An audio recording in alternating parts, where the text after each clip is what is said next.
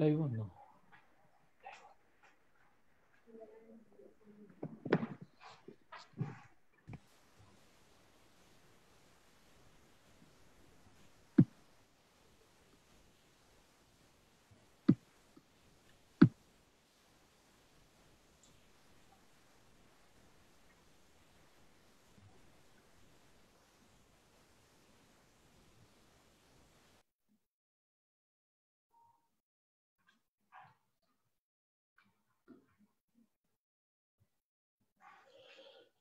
Good evening, one and all present here, and good evening, all the viewers. So, and a very good morning for Dr. Hugo Olvera-Vargas. So he joined with us with a new topic, and it is slightly have some relation between yesterday's topic. It is today Hugo Olvera-Vargas. He is from the University of National University of Mexico. He is working as an assistant professor there. He will talk about Bioelectro-Fenton process and its application in wastewater treatment. And we have three panel members: Dr. Sarabjan Sevda from IIT Guwahati, and Dr. Rajesh Singh from Central University Gandhinagar, and Dr. Bhubadi Ramaswamy from CSIR-NEERI Bhubaneswar. So before starting the program, I just introduce Hugo, Dr. Hugo, to you people. Dr. Hugo Olvera-Vargas holds a master's degree in analytical chemistry from Autonomous University of the State of Mexico, and doctorate in chemistry and environmental science through the prestigious Erasmus Mundus program. Besides, he possesses research experience from National University of Singapore, NUS, Université Toulouse and Paul Sabatier, France, University of Paris, National Museum of Natural History, France. An innovative educator, currently he is an assistant professor of National Autonomous University of Mexico, UNAM, Institute of Renewable Energies. He is a recipient of prestigious Engineering Achievement Award by the Institute of Engineers, Singapore, Best PhD thesis in Science and Engineering in University of Paris in 2015, and a distinguished member of the Mexican National Research System. To his credit, he has several peer-reviewed articles in international journals, 3 books, chapters, and 3 patent submissions. So, Hugo, please start your presentation. Yes, hello everybody. Thank you, Prof. Nitish, for the introduction. Thank you very much. And thank you very much for the invitation to be with you this evening in India and early morning in Mexico. I'm very happy to be here, and I will be talking about Bioelectro-Fenton and some of the fundamentals of application of this emerging technology. As Prof. Nitish said, I'm from the National Autonomous University of Mexico, the Institute for Renewable Energies, where I'm currently assistant professor. Well, I think that I will start now directly with the presentation. I want to start talking about emerging contaminants in water pollution.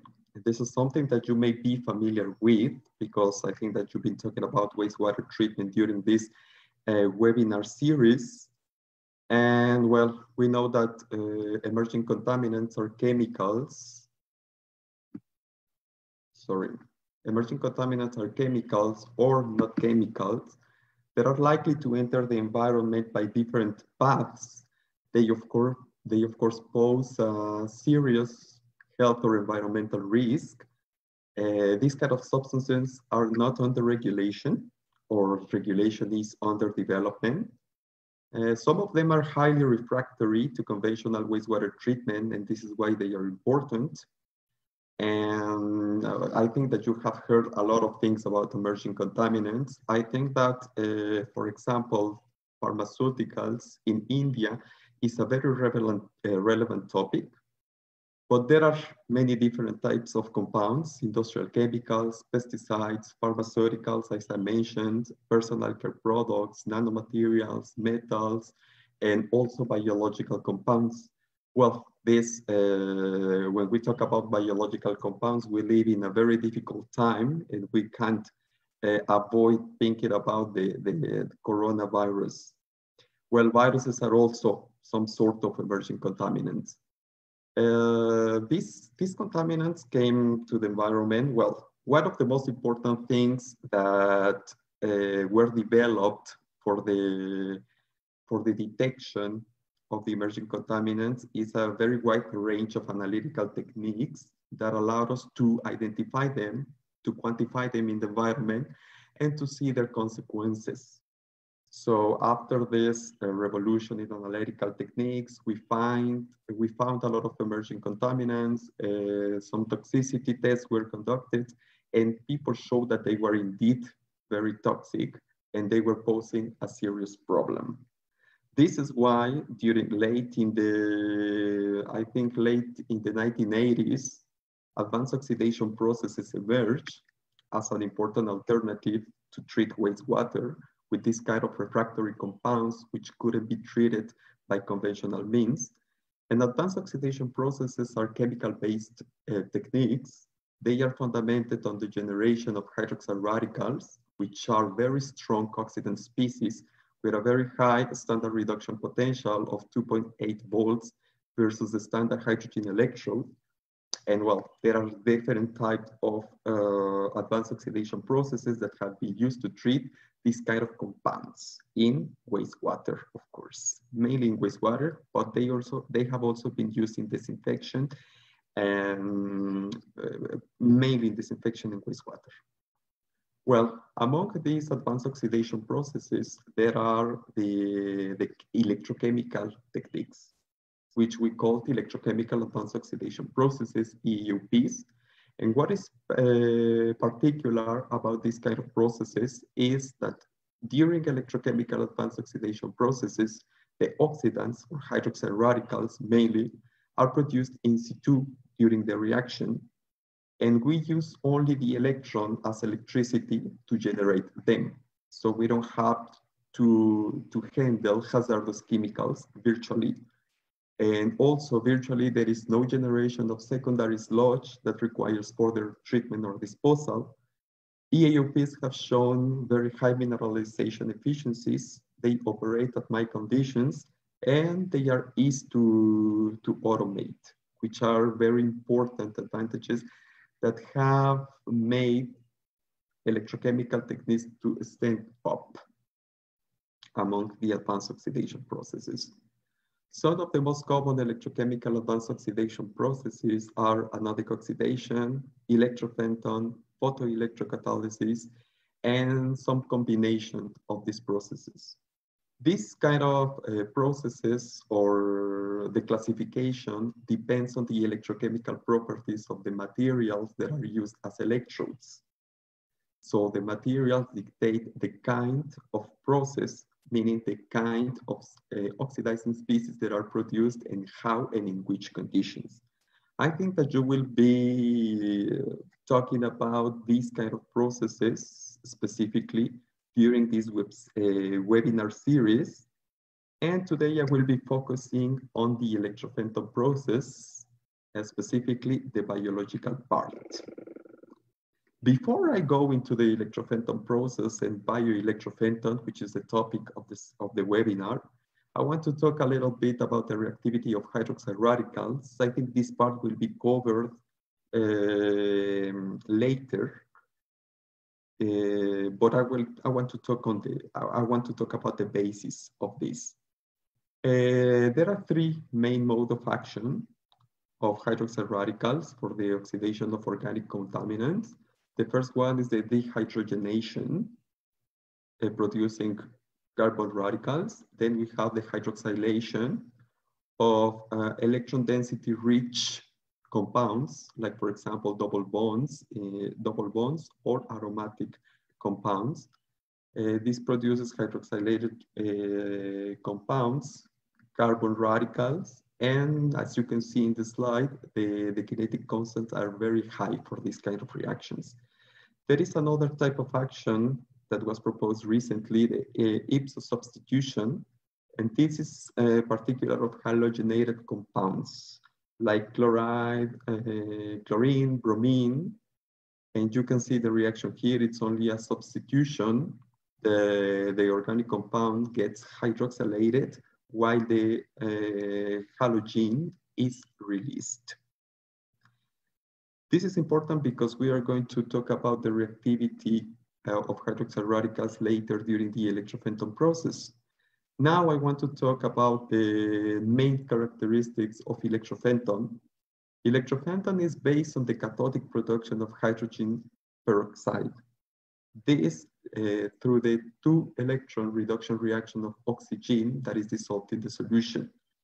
Electro-Fenton is a special process, one of the most widely used electrochemical advanced oxidation process, because it uses affordable carbon materials for the production of hydrogen peroxide. Besides, it only uses small amounts of iron ions to activate hydrogen peroxide through the Fenton's reaction, because ion 2 is constantly regenerated at the cathode from the reduction of ion 3, as you can see in the slide. Then of course we have the Fenton's reaction, hydrogen peroxide and ion giving hydroxyl radicals. This is why we call this process the Electro-Fenton process, because at the end it relies on the production of hydroxyl radicals from the Fenton's reaction. There is another important part. When the Electro-Fenton process is conducted in an undivided cell or an undivided electrochemical reactor, the efficiency can be enhanced when we use powerful electrodes for anodic oxidation. What you can see here in the slide is the use of Electro-Fenton with a boron-doped diamond electrode. Boron-doped diamond is known to produce hydroxyl radicals at high overpotentials. And by doing so, we have more hydroxyl radicals that are produced, and the efficiency of the process, of the overall process, can be enhanced. One important part of Electro-Fenton, as I told you, it depends pretty much on the reactivity of the hydroxyl radicals, besides the operating conditions. And just in general, degradation kinetics are faster during the first stages of treatment because of the reactivity of hydroxyl radicals with aromatic compounds or with cyclic compounds that is much faster. And generally, the final byproducts before formation of carbon dioxide is typically slow, because there are short-chain carboxylic acids that are formed. These compounds have a slow kinetic reaction with hydrogen radicals. You can see here in the slide, the reactions are in the order of 10 to the power of 6 to 10 to the power of 7, molar to the power of -1, seconds to the power of -1, which is relatively slower. This is why these kind of compounds, short-chain carboxylic acids, tend to accumulate in the solution, taking a lot of time to be degraded. And of course, when we talk about time, we talk about electricity that we are using during the process. These kind of compounds are responsible for the loss of efficiency and increase of energy consumption with time during, in general, electrochemical advanced oxidation processes, and in particular, the Electro-Fenton process. Here you can see a reaction mechanism, a scheme of the reaction mechanism which represents the mineralization pathway of real pharmaceutical wastewater. You can see at the beginning there are a lot of aromatic compounds, bigger compounds, polymeric substances. When we use Electro-Fenton, they are cleavaged into smaller compounds, still aromatic compounds with high kinetic constants with hydroxyl radicals. And then we go to the production of short-chain organic acids. And at this point, the kinetics become slow because of the reactivity of these compounds. They take more time to be degraded before they are transformed into carbon dioxide. In this slide, I'm showing you the same effect with some numbers. Here you can see, well, in these figures, I'm showing you the degradation of the industrial chemical tetramethyldesinodiol. You can see on your left, the TOC evolution of this compound. You can see that it is fast at the beginning and then it becomes slower. And on your right, you can see how with time, mineralization current efficiency drops while the energy consumption increases. This is because the smaller compounds that get accumulated in the solution with time. However, these organic compounds, the short-chain carboxylic acid, such as oxalic acid, oxamic acid, acetic acid, glycolic, formic, malonic, glyoxylic, maleic, tartronic acid, they accumulate, as you can see here. In the graph A, you can see the accumulation of this kind of organic acids during the treatment of pharmaceutical wastewater. And in the figure B, you can see the accumulation during the treatment of electronics wastewater. You can clearly see how they start accumulated with time, then they reach high concentrations, and then their degradation is rather slow. And this is important because these small compounds, less reactive with hydroxyl radicals, are indeed more biodegradable. And this is how this is how we do the connection with Bioelectro-Fenton. Why to consume a lot of energy and time to degrade small compounds that can be degraded by microorganisms? And this is how the Bioelectro-Fenton idea emerged. The point is to use electro-Fenton during short treatment times just to transform those refractory compounds into biodegradable compounds. And then those biodegradable compounds can be oxidized or can be metabolized by different microorganisms during conventional biological wastewater treatment. And you can see that effect here in this graph. Electro-Fenton was applied to treat the pharmaceutical metoprolol.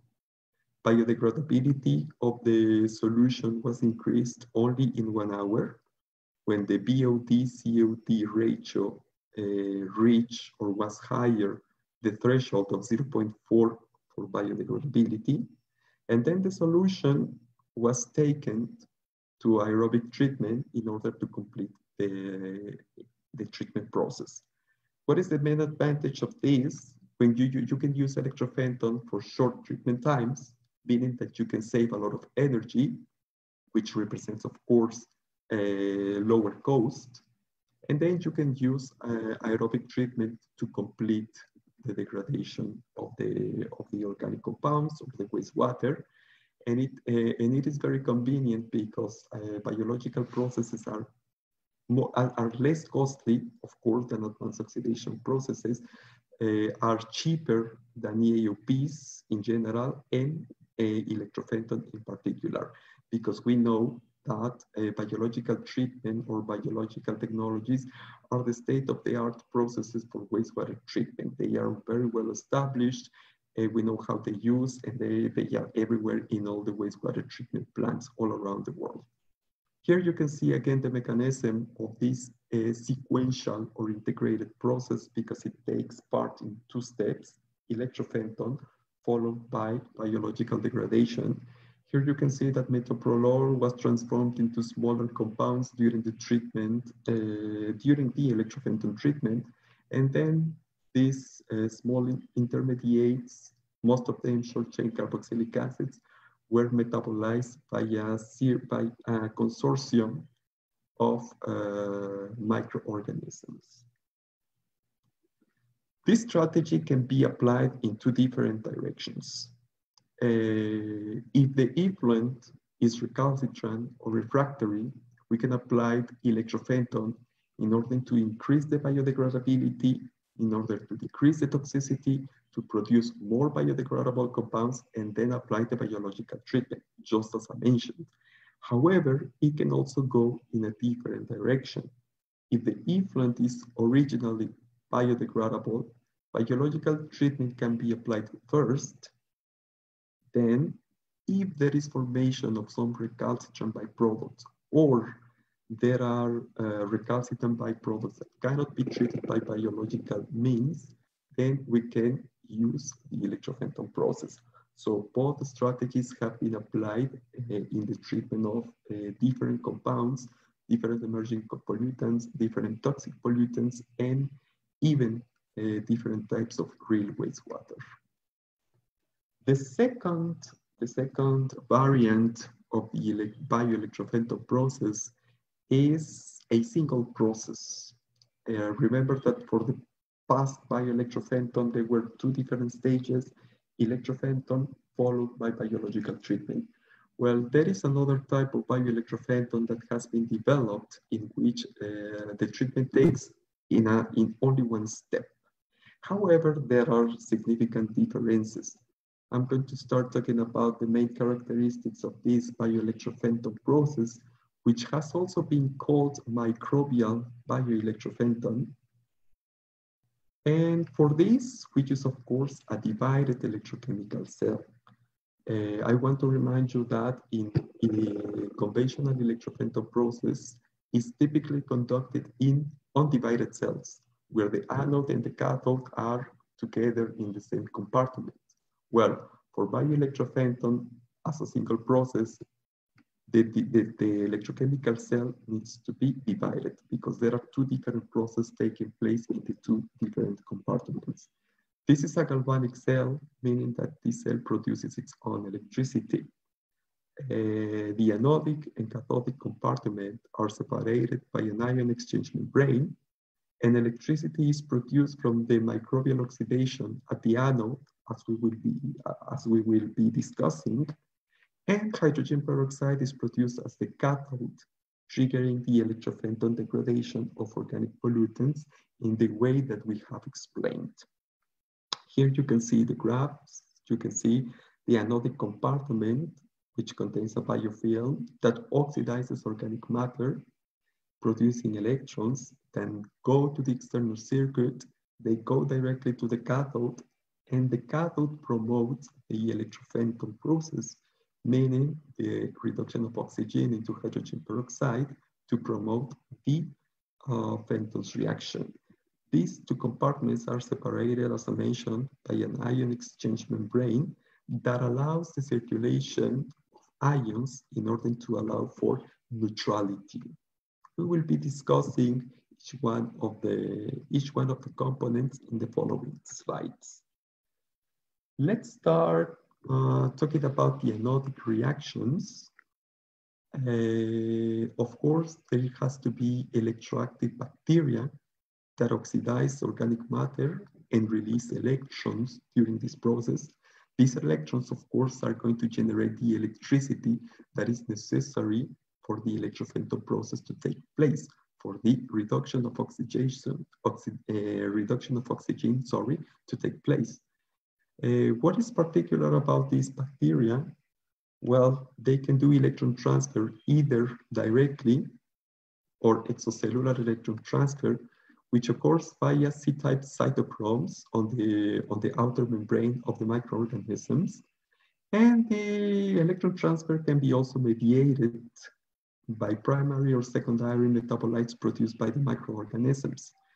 The most common or the most well-studied strains for this kind of processes are the Geobacter and Shunella.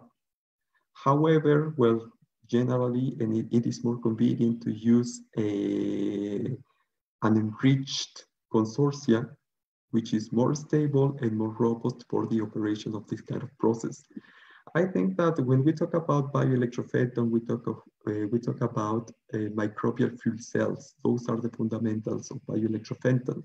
The difference is that in the cathodic compartment, we have electrode materials that promote the Electro-Fenton reactions. And I think that we have discussed microbial fuel cells in the previous sessions of this seminar. What I'm showing you here in this slide is the general oxidation of organic compounds by the microorganisms, producing carbon dioxide, protons, and electrons. Protons will go to will be exchanged, will flow through the membrane to the other compartment, while electrons will be flowing into the external circuit for the production of electricity. And this is how we can do the treatment also in this another compartment. The substrate of the organic matter can be either wastewater or another type of organic substrate that can be assimilated by the microorganisms, such as glucose or this type of common substrates. This is, yes, I forgot to mention that this is an anaerobic process that takes place in this part of the bioelectrochemical reactor. The main characteristics of the anode materials for these kinds of applications, they have to be, of course, biocompatible because there is a biofilm that will be formed on its surface. It has to be non-toxic, highly conductive, stable, and of course, it has to have a high surface area so we can capture a lot of electrons and produce a good amount of electricity for the Electro-Fenton process. The most common use materials for these applications have been, of course, carbon materials. They have all these characteristics that I just mentioned. And the most utilized have been carbon felt, carbon fibers, graphite, granular graphite, and also iron, which is not carbon, of course, but it's the non-carbon material that has been used with more frequency. Now let's move to the cathodic reactions. Let's move to the cathodic compartment. I don't want to go into details because this is what we have discussed since the beginning. In the cathodic compartment, we have the reduction of oxygen via 2 electrons forming hydrogen peroxide. Then we have the Fenton's reaction triggered by ions in the solution. It gives the hydroxide radicals which can oxidize the organic matter. We also have, as I mentioned in the beginning, the reduction of ion 3, regenerating constantly ion to ions in the solution. And then we have the oxidation of organic matter through a very complex series of reactions. Here you can see the production of organic radicals. Then organic radicals react with oxygen in the solution, hydroxide radicals, forming peroxide and oxide radicals that will finally lead to the production of carbon dioxide.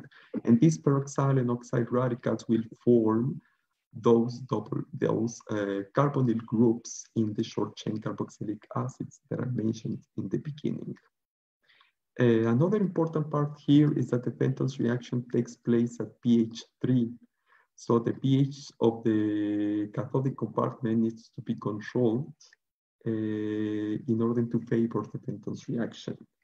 In the case of the anodic compartment, the pH needs to be near neutral because of the microorganisms. But I think that we will discuss it a little bit later.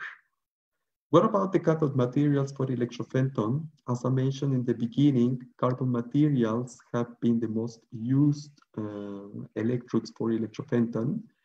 Again, they have very important characteristics. They are non-toxic, they are abundant, they are not expensive, which is important. And most importantly, carbon materials have shown good electrocatalytic properties for the production of hydrogen peroxide through the reduction of oxygen, which is the core of the Electro-Fenton system. Let's talk about the ion catalyst.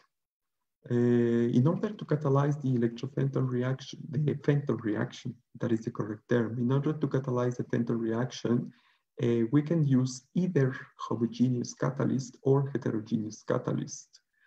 When we use homogeneous catalysts like iron sulfate, which has been the most used catalyst for homogeneous Electro-Fenton reactions, the pH is very, very important. The pH needs to be acid, close to a value of 3. And this is mainly because of the speciation of ion species in solution, ion 3. At pH 3, ion 2 is available for the Fenton's reaction, ion 3 still is available to get reduced, and there is no precipitation. Precipitation of ion 3 ions takes place at a higher pH.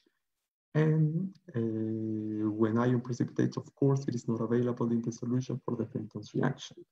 However, electro-Fenton can also be conducted using heterogeneous catalysts, such as nanoparticles, ion nanoparticles, ion oxide nanoparticles, some minerals, natural minerals like pyrite or chalcopyrite. And we can also use carbon materials that are impregnated with ion or ion oxides as a source of catalyst for the Fenton reaction, as you can see in this figure.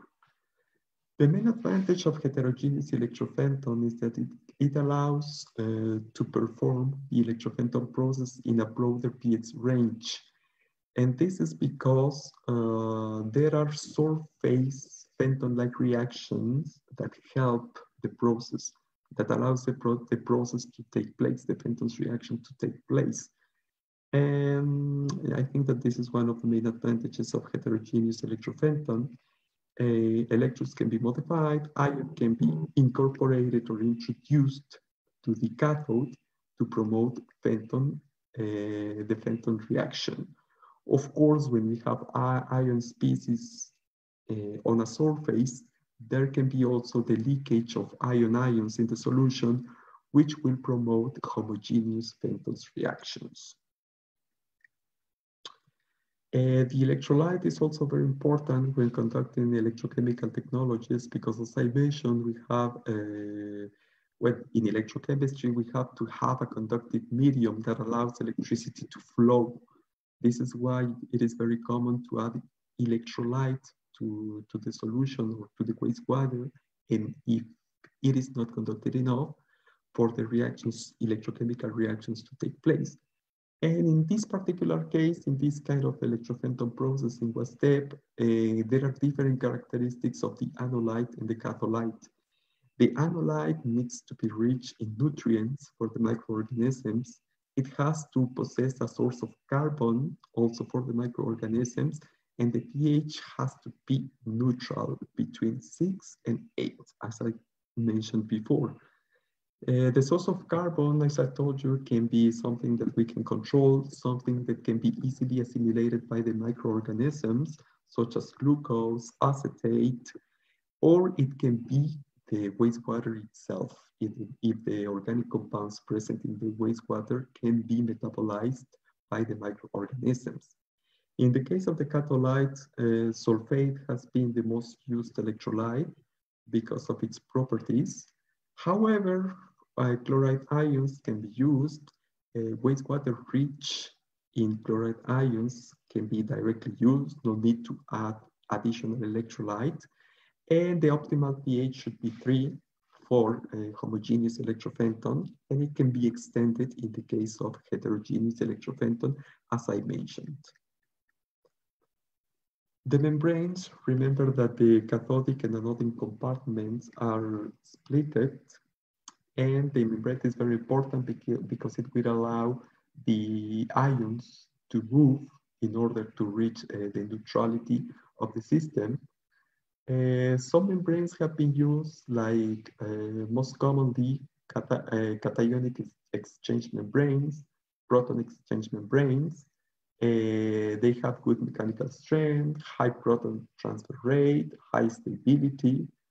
Some of them can be expensive, however, some of them allow oxygen and substrate crossover and the transport of other cations, which is undesirable because other cations or oxygen or the substrate can interfere in the efficiency of either the anodic processes or the cathodic processes.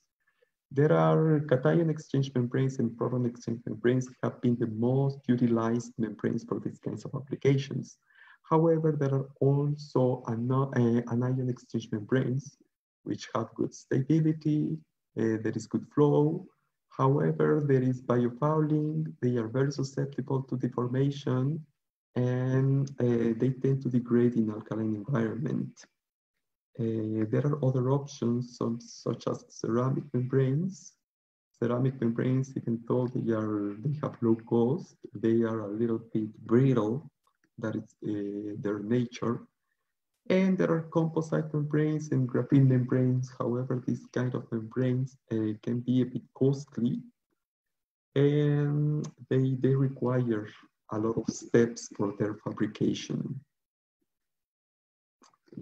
Another important part is the reactor design. As I told you before, the two chambers, anode and cathode, need to be separated. So the most common configuration are shown in this picture. Down here, you can see the most common one has been the H-type bottles, H-type reactors, with two bottles here that are separated by the membrane. Another common configuration has been the rectangular one. The two compartments are rectangular and they are connected by the membrane, just like in the case of microbial fuel cells. And there are other more innovative configurations like these cylinders that of course are separated by a membrane.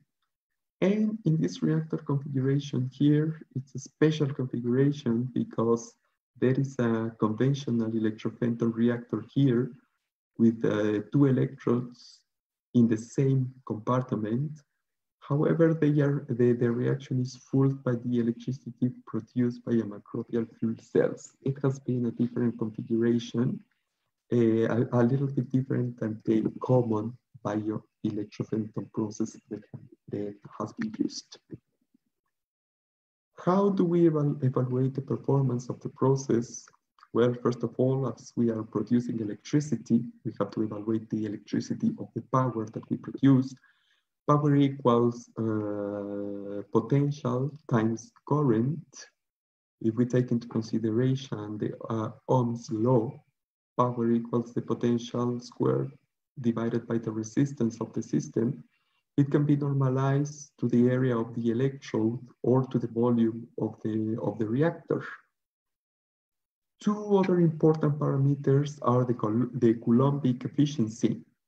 It measures the capacity to produce electricity in the anodic compartment, the amount of charge that passes the area of the electrode that is transformed into electricity. Here you can see the equation that includes the molecular weight of the substrate that is used, the current, the time, the Faraday constant, the volume, and the decay of concentration. We also have, well, it can be calculated by a simple substrate in the case of glucose, for example, or complex substrates like in the case of wastewater. And there is another important parameter, the Faraday efficiency, which is related to the efficiency to produce hydrogen peroxide. And as you can see in the equation, it is related to the concentration of hydrogen peroxide that is produced, meaning how efficiently the electrons that are produced during the anodic the biological oxidation are used to produce hydrogen peroxide in the cathodic chamber. Here in this table, I'm just showing some applications of this process. It has been used to treat different kinds of organic pollutants like organic dyes, pharmaceuticals, different industrial chemicals, but it has also been applied to treat some types of wastewater. For example, in the first row, you can see the treatment of medicinal herbs wastewater. It was conducted in a rectangular reactor. The anode was carbon felt, the cathode was carbon felt and modified with iron oxide as a source of catalyst. The membrane was a Nafion membrane that separated the two compartments. The conditions, only 100 milliliters of electrolyte. The pH in the cathode was 3. And then there was enough sulfate in the wastewater as electrolyte. You can see that removal efficiency at the anode was very low, only 8% of CO2 removal. The removal at the cathode was good, 84% of CO2 removal. However, it was achieved in a very long time of 50 hours. The energy production was almost 50 milliwatts per square meter. Another example that you can see in the table is the treatment of landfill leachate. H-type bottles was the reactor type. The anode was carbon felt. The cathode was also carbon felt. A cation exchange membrane was used to separate the two chambers. Then the electrolyte was the wastewater itself with a high content of chloride ions. The pH was adjusted to a pH 3 in the cathode, and iron sulfate was used as a homogeneous catalyst. The removal efficiency was 49% of COD removal in the anode chamber and only 40% in the cathode, and it took several days. The energy production was 1.7 amperes per square meter. And I think these examples are representative of the conditions that are used for Bioelectro-Fenton in WASTEP, of the results that are obtained. In general, the degradation efficiencies are low, especially in the anodic compartment, and it takes a lot of time for the treatment. And it takes me to the main challenges of this kind of technology. Some of them are the high price of the membrane.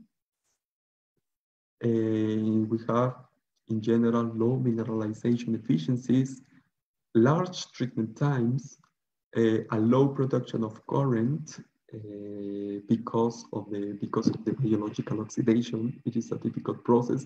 And indeed, the electron transfer by the biofilm to the anode surface is the rate limiting step in this kind of processes. There are several pH adjustment steps in the cathode chamber, and the tendencies is that very high concentration of ion sludge is formed because in a biological electro-Fenton, the concentrations of ion catalysts have been generally high or higher than in conventional electro-Fenton. The future research in this technology includes the development of nanomaterial structure cathodes for electro-Fenton and also for biological electron transfer. People are working, researchers are working in the development of new electrons also for that can be compatible with the biofilm, that can allow or can enhance the electron transfer. So these are active fields of research for the biological oxidation and also for the electro-Fenton process to enhance the electrocatalytic properties of the electrode to produce hydrogen peroxide. There is also research opportunities in composite electrodes containing iron-based catalyst. There is the need to do more work on real wastewater because most of the investigations are conducted in using synthetic solution of target compounds for the sake of simplicity. And of course, another important point is the reactor design for large-scale applications. This is very important because, well, the efficiency of the process and how scalable it can be depends on a very good reactor design. And remember that in this part, we are dealing with an undivided cell that requires to separate the anodic and cathodic compartments. So we need to put a membrane between them. And in general, when we talk about divided reactors, the separation between the anode and the cathode is higher, and it entails higher resistance, which is bad for energy consumption. So the reactor design will be something that needs to be improved, just like in the case of microbial fuel cells. And I think that I have reached the end of this, this talk. If you have questions, I think that we can move to the questions. Okay, thank you, Dr. Hugo, for this good talk. It is already covered the basics of Bioelectro-Fenton, all the combinations, all these things. Apart from a researcher, this talk already revealed that you are a good teacher also. So next we can go for a yeah. Next we can go for a panel discussion. Dr. Rajesh Singh, if you have any questions, please raise your questions. Yeah, thanks, Dr. Hugo. I feel that this presentation is very well balanced and focused on the area. And basically, while seeing this presentation, I saw that this phase, I think, where in first phase you are using this Fenton, and in next phase you are using this biological treatment. I think it is an interesting area. I also observed that while we are applying this, you can say that like in pre-cleaner in sewage wastewater treatment, and we are getting a good efficiency in removal of, you can say that, most of the pollutant. And further, we are feeding this water to the constructed wetland. Normally, we know that this constructed wetland, we can feed at lower pollutant loading rate. So it is a fantastic idea. But I'm thinking here about, because we are applying here high voltage in this system, what is the fate of this microbial system here? Whether this microbe will be able to survive, or what will be the impact on this biota basically in this Fenton system? Sorry, can you repeat the question? Because actually my question is like that, because we are applying high voltage. I think this is 2.8 volt. Yes. Yeah. What is the, you can say that possibility that microbe will be affected by this high voltage?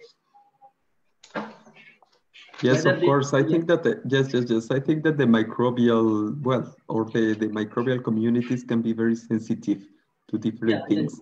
I think just like any type of wastewater treatment, they can be very, very sensitive, and we have to put a lot of attention in the different kinds of wastewater that we can use for biological degradation. And this is why in some of the bioelectro-Fenton systems, sometimes when the wastewater is not treatable, people prefer to use another organic substrate, which can be easily assimilated by the microorganisms, or they can use both, a mix of wastewater with some organic substrate to facilitate the growth of the microorganisms. But definitely, some types of wastewater cannot be used in the biological chamber. And this is why it has to be treated in the electro-Fenton chamber or using advanced treatment. Yeah, that can be. Because both the chamber will be the separate. Sorry? First, this Fenton, the reaction chamber will be, I think, first phase, and second phase will be this biological. It will be like an integrated type. They can be recirculated. Some people have recirculated the wastewater from one chamber to the other. Okay. But of course, it has to be, the conditions need to be taken into account because of the pH mainly. So for example, if you are doing biological treatment, if at some point no more degradation is observed, the wastewater from the anodic chamber can be sent to the cathodic chamber. However, pH adjustment steps need to be considered because of the efficiency of the processes. And the same, sometimes when we have very contaminated water in the electro-Fenton chamber, when you increase the biodegradability, you can send that effluent to the anodic chamber, but taking care of the pH of the solution, so you don't pollute or you don't kill the microorganisms. Yeah, thank you. Dr. Suraj, yes, if you have any question, any questions, please raise your question. Yeah. This is a very good talk, and as you informed earlier that he's a good teacher. So thank you. I think it's very good, and also actually I'm also in the same area, and you have a lot of equations you given. So for the young researchers, they can easily to go for mass balance for protons, electrons, and it will also help them to design properly. And so my question is only some basic idea, like in the beginning, the anode and cathode don't have any membrane.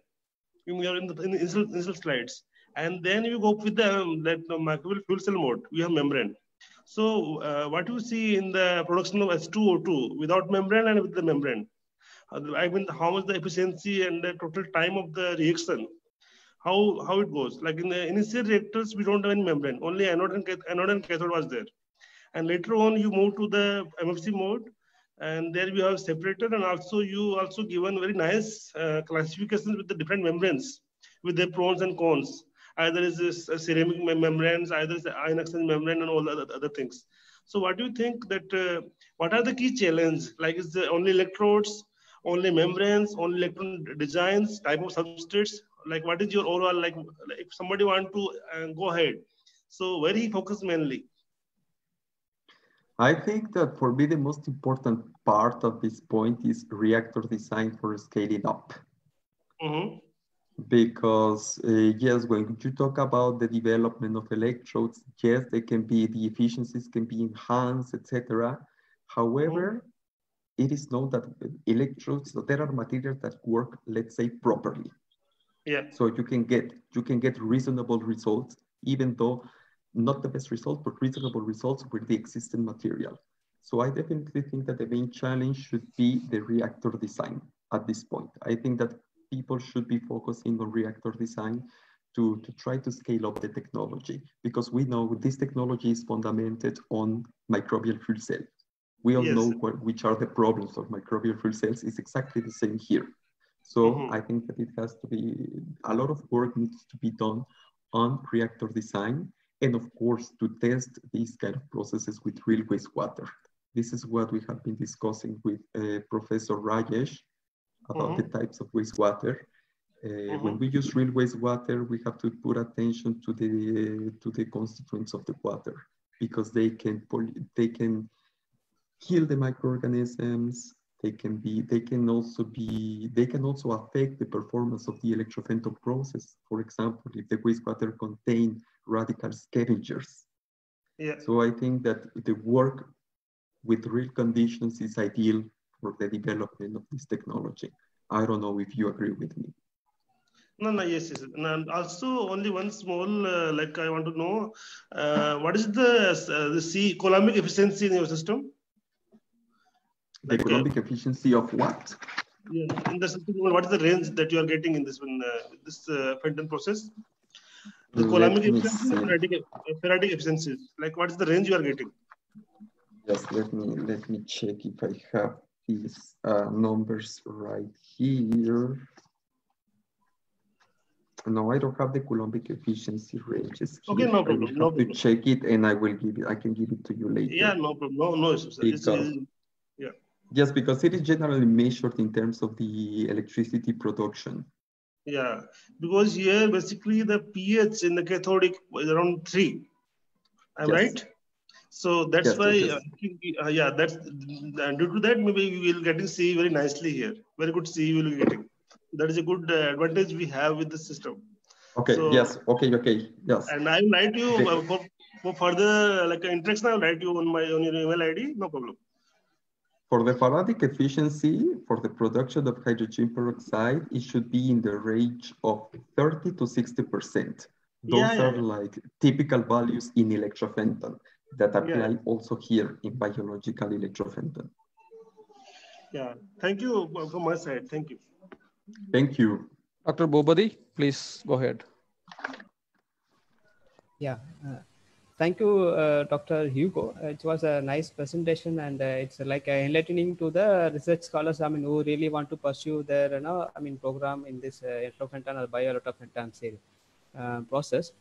And I have some couple of questions regarding this. You have mentioned that electro-Fenton processes, as you mentioned that sulfate, ions is required, electrolytes.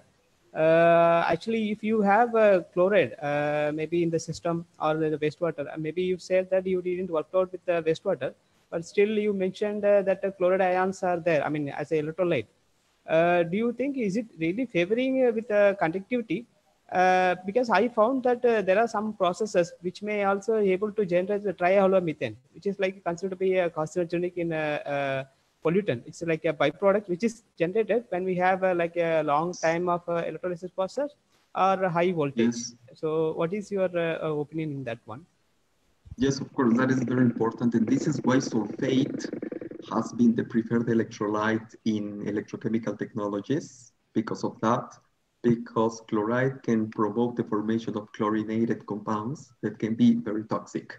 However, when you have already wastewater containing chloride ions, well, it's very difficult to avoid it.